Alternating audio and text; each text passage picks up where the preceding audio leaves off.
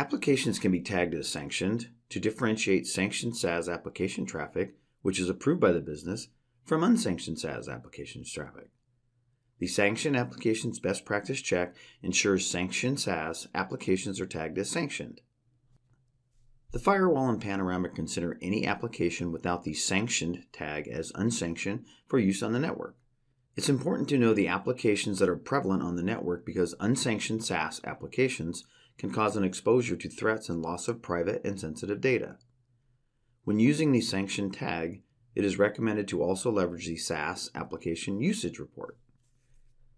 The SaaS Application Usage Report helps users understand both the sanctioned and unsanctioned SaaS application traffic on the network, including bandwidth consumption, application subcategory classification, user traffic classification, wildfire analysis, and if any malware was identified. Under Objects, Applications, check for applications that would be sanctioned by business needs and tag them as such. Tags can be added and removed in the application window.